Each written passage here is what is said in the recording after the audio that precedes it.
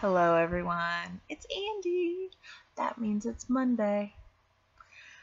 This week is Nancy's topic, and we are discussing GMO foods.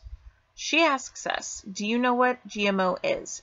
What are your thoughts on it, and does it change your thoughts about food?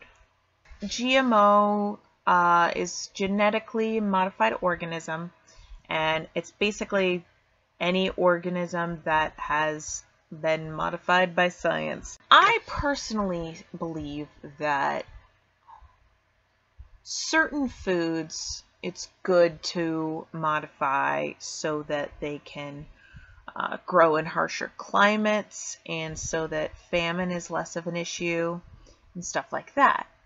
It becomes an issue when companies want to profit off of it, that their sole motivation is to profit off of these GMOs and such. SciShow just did they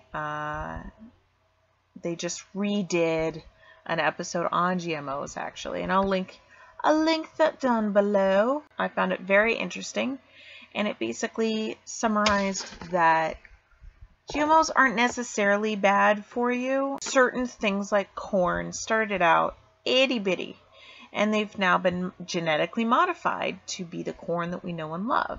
Speaking of corn, when I was in an English class in college, the theme for that year was food. My English class read The Omnivore's Dilemma, A Natural History of Four Meals by Michael Pollan, which, fun fact, he is Michael J. Fox's brother-in-law.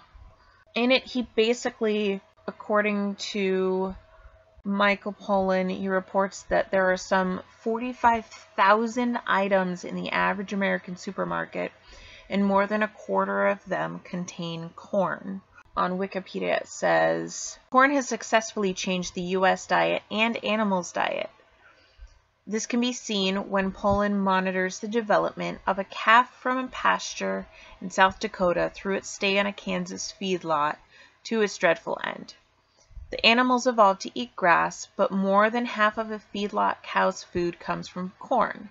The other half contains other products, such as meat.